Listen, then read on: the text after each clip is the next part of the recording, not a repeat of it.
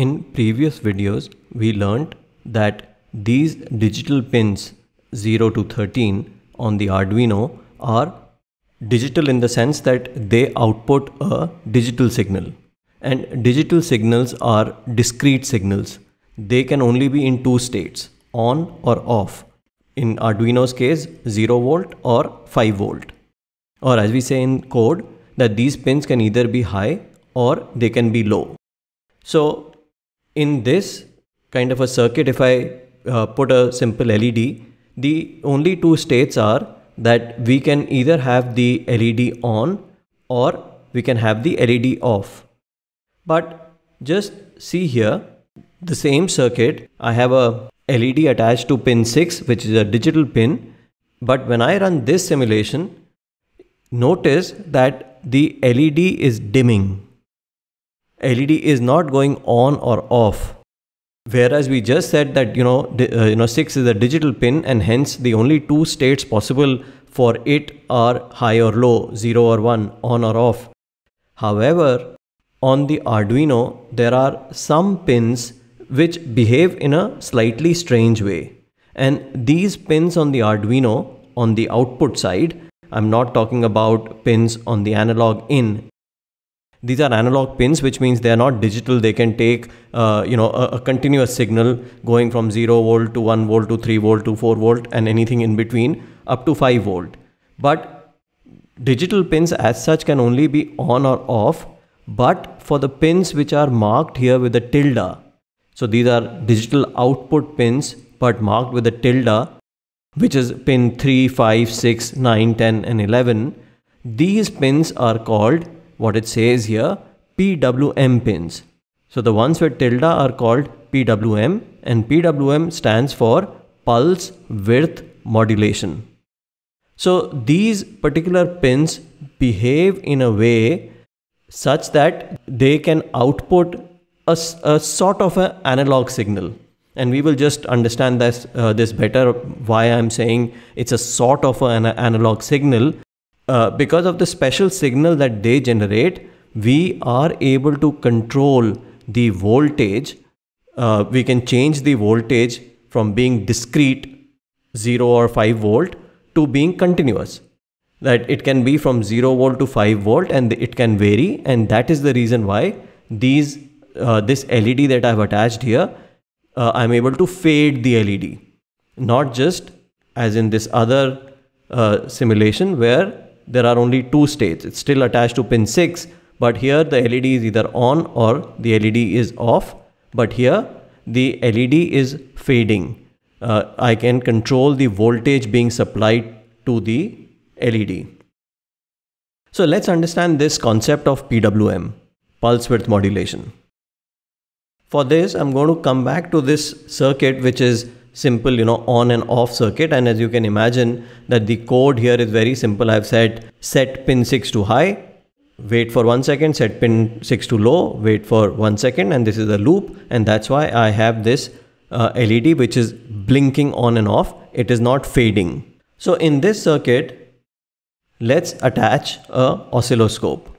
So if in components you select all and then you search for oscilloscope, you will get this oscilloscope. And we can see what is the kind of signal that is being output by this pin 6. So to use the oscilloscope, I'm going to attach it to ground. So I have the ground pin to ground pin. And from the 6 pin, I'm going to attach the positive side, because I want to read the signal on this pin number 6. And then I'm also going to get a multimeter so that we can see the voltage change. And again, the multimeter, I'm going to connect the negative to the ground, and I'm going to connect the positive back to pin 6. So I'm going to run the simulation, and you can see that the voltage output from the pin is either 0 volt or it is around 4 volts. And if you look at the signal on the oscilloscope, let me make it slightly longer here. So let me make it 4000 seconds so that we can see the signal properly. and then I'm going to run the simulation. So we are getting 4 volts or we are getting 0 volt. 4 volts or 0 volts. So that is intuitively correct, because that is what is happening on the pin when we are saying in the code that we are just using set pin 6 to high or low, and we know that pin 6 is a digital pin and hence it can only be in 2 states. Either it can supply the full voltage or it can supply 0 voltage, and that is exactly what our voltmeter is showing, and also our oscilloscope, the signal on our oscilloscope is showing. So now let's understand PWM, because what we are doing right now is using pin 6 as a regular digital pin. So now let's look at using it like a in the PWM mode. So for this, if I go to the code, instead of output as high or low, I'm going to take this output set pin to a particular value, and I'm going to replace this set pin, which was either to a high or to a low. I'm going to change this. I'm going to change it to this command. And what I'm going to do is I'm going to put a value of 255, and I'll explain later why I'm putting 255. And then I'm going to change this to pin 6 because that's the pin we are dealing with. So I'm going to change both of them to pin 6. So basically 255 is, just to make it simple, is equivalent of high, and 0 is equivalent of low. So I have written the same program, but now I am giving this pin a sort of an analog value. I'm not giving it a digital value. So when I start the simulation now, we are getting this pin is behaving exactly like it was behaving earlier when we were using the digital output. And now we are using the PWM output, and with a value of 0 and 255, we are getting both the voltage is behaving in the same way, the signal is behaving in the same way, and the LED is behaving in the same way. It's either on or it is off. But if I go back to code and instead of 255, I'm going to make it half. So between 0 and 255, approximately 127. So remember, we said if it's a 0 voltage, then the line was here. And when it was 4 volts, the line was here. So now I have set the voltage, which was, the number 255 was equivalent to the full voltage. So now that I have halved it, the signal line should be half, right? Between 0 and 4, it should be around the center point. So let's run this simulation and see the signal. And now you can see it's not like the line is not in the middle. The line is behaving in a strange way. And this is what is called PWM. So to explain, what is happening is, rather than around 2 volts being supplied and the line being in the center, what is happening is that the signal is at 0 volt and then it's at 5 volt. Then it's at 0 volt, then it's at 5 volt. So it's a cyclical signal. And what is happening here is that it's cycling very fast between 0 and 5 volt. And as a result, the net output on pin number 6 is approximately half, 2 volts. And this is what is PWM. What PWM does is it makes a digital signal behave like an analog signal, but the way it does it is not the way the analog signal would work. Analog signal, we would have got a straight line here at 2 volts, but we are not getting that. We are getting on and off. So we are getting 0 volt and 5 volt because that's what this pin can be. This pin can only be in 2 states, 0 volt, 5 volt, low, high, on, off. But by switching the voltage very fast, what the net output is becoming the average of the two. And so if I go back to the code, so I told you that 255 is equivalent to the entire 5 volts and 0 is 0 volt. And so 127 was, in this case, we are talking about between 0 and 4 volts. So 127 was around, we are getting a voltage of around 2 volts. So I'm going to put the value here as, let's say 63. And then let me run the simulation and let's see what happens to the signal. So the output voltage has, as we imagined, it has come down, but look at the signal. So what is happening is, as I have reduced the voltage, the signal is off for a longer period of time and it is on for a shorter period of time. And hence the average voltage that we are getting is now half of what we were getting earlier. So we were getting 2 volts and now we are getting approximately 900 and something millivolts, so approximately 1 volt. So I hope you are able to appreciate the concept of PWM. We are getting a digital signal from pin number 6 to behave like an analog signal. But it's not truly an analog signal. The voltage is not like 1 volt and the straight line is here at 1 volt or 2 volt or 3 volt. Instead, by pulsing the signal, by making it go high and low very fast, and for what duration it is high and what duration it is low, the average voltage that we are getting out is the way we are changing the digital signal to behave like an analog signal. So let's look at a couple of more examples here. So if I go back to the code and I put it at a really low value, let's say 20.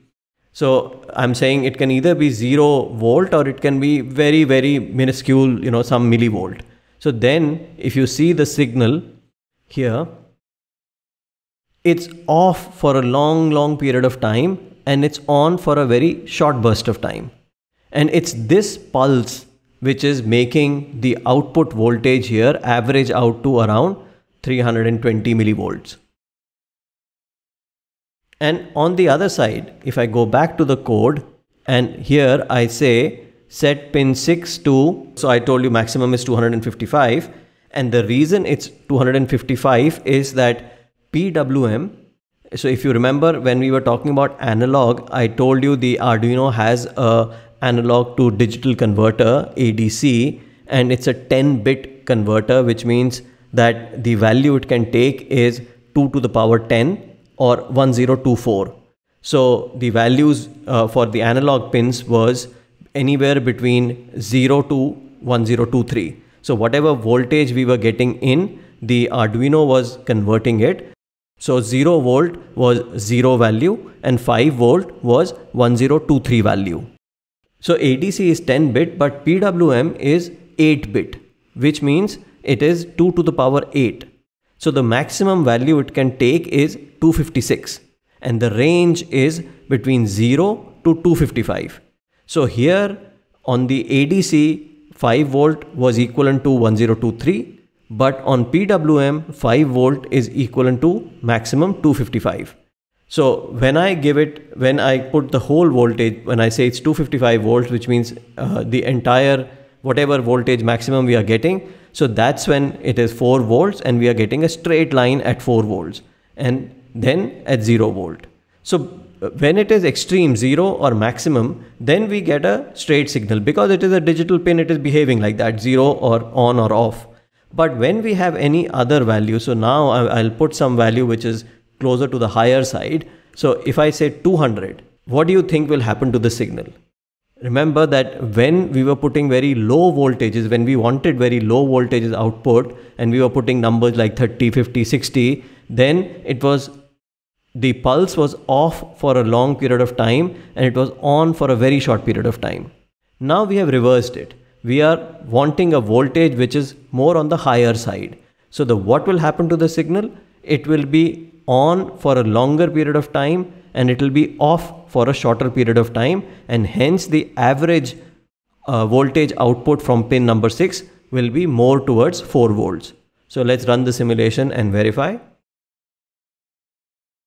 So we are getting now approximately 3 volts instead of the maximum 4 volts, and as you can see in the signal is on for a long period of time and it's off for a short period of time, and it's cycling or pulsing. Let's do one last. So if I go back to the code and I make it really high, so 255 was the maximum, let's say I will make it 235 and I will start the simulation then the signal, I'm getting a voltage of 3.7 volts, and the signal is on for a long period of time and it is off for a very short period of time. So by switching the voltage very fast between 0 and 5 volts, we can get digital pins to behave as if they are analog pins. Their output is an analog signal. The power of PWM is that, imagine that if you had a LED or a motor and you wanted to control the intensity of the LED or the speed at which the motor was rotating, you would have needed a potentiometer, a variable resistance. And by using a physical switch, you would have controlled the brightness of the LED or the speed of the motor. But by using the PWM mode without using any kind of a variable resistance, any kind of a potentiometer, we can control the voltage coming out from digital pins of the Arduino. Coming back to this example which I had shown you earlier, in which the setup is the same. We still have one resistor and we have a LED attached to pin number 6. But when I run this simulation, what is happening is that the LED is fading. It's not going on or off, even though it's connected to a digital pin. We are able to control the brightness of the LED without using any potentiometer, any variable resistance. And the way we have done it is, if I go to the code, I've gone to variables. I have created a new variable called bright, or you can call it whatever you like, brightness. And in my program, first I have said that set this variable called bright to 0. And then I have started a loop which is repeating 11 times. And I have said that set pin 6 to whatever is the value of this variable called bright. So when the loop is executed for the first time, the value is 0, and hence this value of pin 6 will be 0. Then I have said wait for 100 milliseconds. So the value of pin 6 being 0 means the LED will be off. It will remain off for 100 milliseconds. And then I have said change the value of this variable called bright by 25. So in the second iteration of the loop, the brightness will become 25. So the LED will glow slightly for 100 milliseconds. Then the value will go up by another 25. So it will be a value of pin 6 is 50 now, and then it will be 75, then it will be 100, and so forth, incrementing by 25 units each time. And hence the LED from being off, it will go. So 10 times 25 would have given us 250. So 11 times mean we are over the maximum value which is possible, which is 255. And so the LED will go from being off to being fully bright. And then we have said wait for 2 seconds. So when the LED has become fully bright, wait for 2 seconds. And then we have repeated the loop, but this time on the negative side. In the first instance, the value of the variable called bright is 255, which means maximum voltage is being throughput from pin number 6. And then every time the loop reiterates, the value of this variable is coming down by 25. So the brightness of the LED is coming down gradually. And then when it comes, it will repeat 11 times. So it will be less than 0, and it will wait there for 2 seconds. So let's run this command one last time and see the signal. So you can see that the LED is from being off, it came to on and back to off, and then again it will fade in, it will become brighter, and then it will fade out. And you can use PWM to vary the voltage, to make a LED fade in, fade out, or to make the motor go slow or fast, or any other similar applications.